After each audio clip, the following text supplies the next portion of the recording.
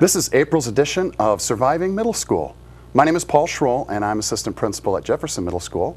And I'm Lori Pritchard, Assistant Principal at Northeast Middle School. Great. Well, we have some tips for you that we're going to share, and today's edition will focus on communication. Communication is paramount.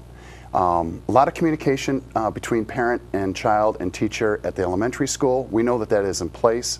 Well, it doesn't end when you enter middle school. As a matter of fact, it becomes even more important.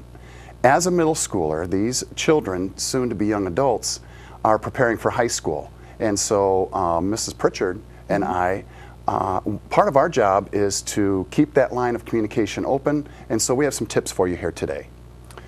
One of the first things is to become very, very familiar with Home Access Center. Home Access Center is a feature that's an online program that allows parents to, number one, check the demographic information and be sure that all of the phone numbers, emails, address, everything like that is accurate. That's important because we have an automated dialer system, for example, that every night past 4:00 p.m. it automatically dials any student who had a coded absence for that day.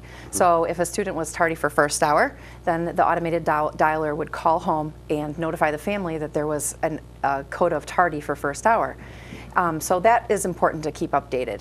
One of the other features of the Home Access Center is that allows parents to see the student's current schedule and next semester schedule, and also to have a list of the student's grades.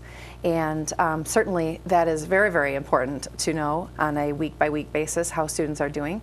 And that's available online and can be accessed here at the public library if there's not a computer or internet at home, by a smartphone, and by most other internet devices such as laptop or computer. Certainly. Parents, it's very important for you to take advantage of the form of communication that best suits your abilities, as well as the one that you feel most comfortable with. We have teachers who use Twitter. We have teachers that use an app, it's called Remind, that is a text and an email combination. We have teachers that use Moodle, and so that's a web-based way to communicate. And then we have some teachers that use a good old-fashioned paper pencil, and they provide a syllabus at the beginning of the year that describes the class that they have with your child. My suggestion for you is if a teacher has a syllabus, that you ask for an extra copy. Often the teacher asks for you to read it over, look at it. If you have questions, you ask those questions, and then you sign it and you send it back. And so it's often a benefit, I think, to have a copy of that so that you don't have to remember what you read. You can actually have a copy and review that as necessary. One of the other things that the teachers might include in a syllabus are access codes to internet books and internet texts. A lot of the times, at least back in the day, I would say to my parents, if I forgot my book, I can't do my homework because my book is in my locker. Well, today's day and age, you don't need to have your book at home to do your homework because there's online resources, and often a full text available to you on the internet is so long as you have a passcode. And that information is usually contained within a syllabus or is given out within the first week of school. So that's another piece of communication that's very vital in the first week or so of school. Certainly. Our next topic is planners. Your student, whether they're at Northeast or Jefferson, is provided a planner. Now, students can benefit from the use of the planner greatly. It really provides a three-way communication, parent, student, and the teacher, so that they can collectively communicate about daily assignments, about upcoming projects. If a teacher has a concern, they can share it through the planner. Student or parent can share information back to the teacher. It's a great way to stay organized.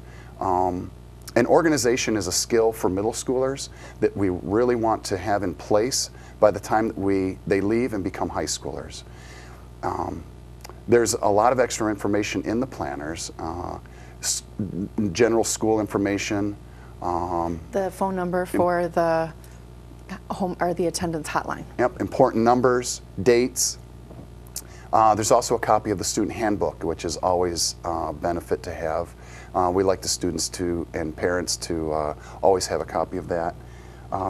Something else that I think is very important for students is that they, as they work through the planner system and they develop their own strategy to keep their assignments organized, possibly then having a parent sign it, the teacher can sign it. It's a great way for everyone to be on the same page.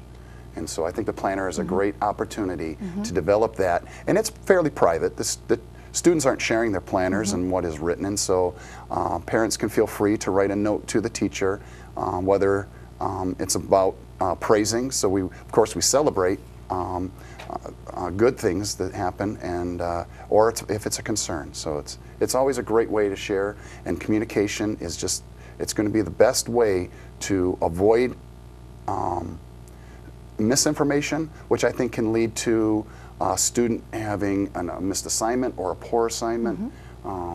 And so we just want to promote that as best we can. The planner is one of the things that parents can use for a two-way communication. And as you were saying, Mr. Schroll, you know, if they use it every hour for all the cores or all their classes and they write what that daily assignment is, 90% of our teachers write what the assignment is right on the board every day. And if they copy that down verbatim, and then the parents are looking at it as well and requiring, let me see that homework assignment, it's a great tool and really a great communication piece as long as it's used every day. The consistency is definitely an important variable. Certainly. The other thing that we had and before we conclude is just simply the old standby, just talk to the teachers directly. Whether that be through calling and leaving a voice message or an email. A lot of the teachers are very willing to meet with you on their conference and prep before or after school, and just as well, a lot of the teachers provide those same opportunities for the kids. So is there anything else that you want to add about talking with teachers? Well, I think that we have hit the three very most important pieces of communication from school to home and from home to school. And that is Home Access Center, the planner use, and then finally just getting to know your teacher. And so whether you volunteer in the building or whether you have time to communicate with the teacher, we just know that that is going to be the best way for you to stay connected to what's happening at school, and then that's the best way to set your child up for success. That wraps it up for April's edition of Surviving Middle School.